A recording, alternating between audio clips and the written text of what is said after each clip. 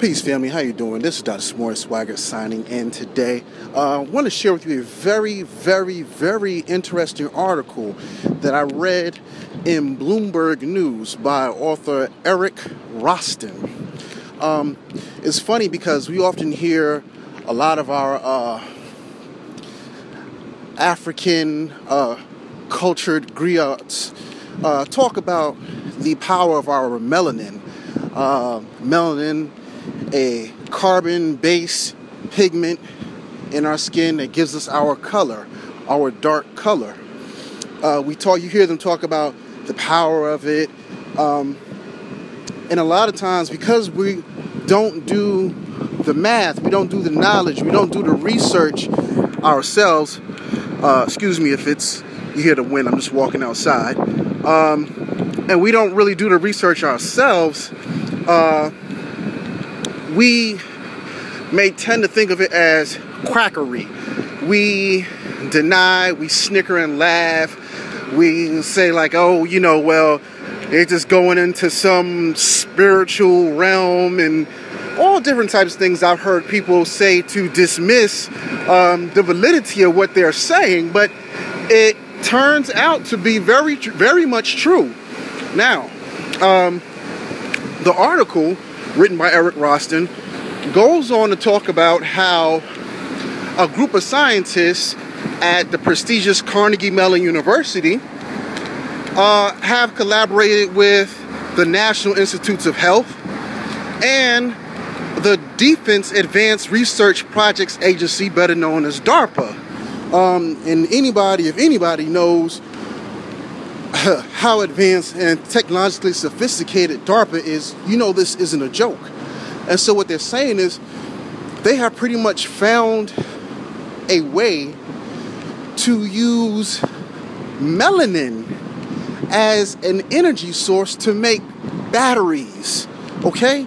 So they are taking melanin and they are using it as an energy source to make batteries, and check it out, to make it to put inside smart pills that we can swallow.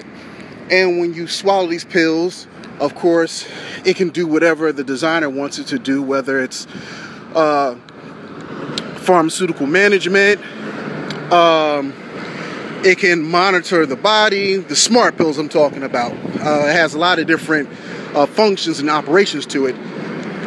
Some of these smart pills even have built-in cameras so they can take pictures of your inside, your intestinal tract. What we usually think colonoscopies are for. Some of these smart pills have these micro cameras, but have great resolution when it comes to the megapixels. But all this stuff needs power. And so they were saying how traditionally the power source is usually very inconvenient when it comes to these pills, because you got to think of a Duracell AAA, AA battery, a 9-volt battery. These things are kind of bulky for you to be swallowing.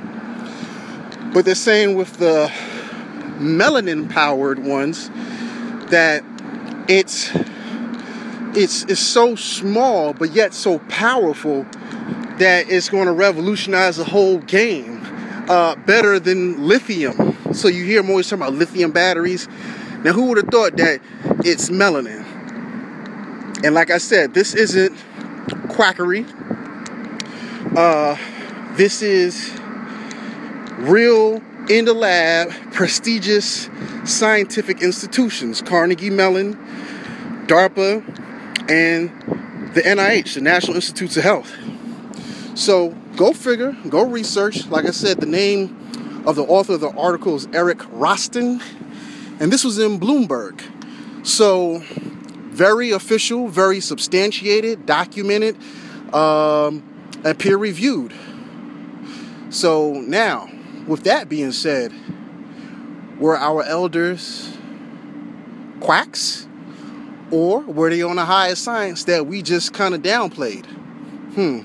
I'll leave that to you to figure out.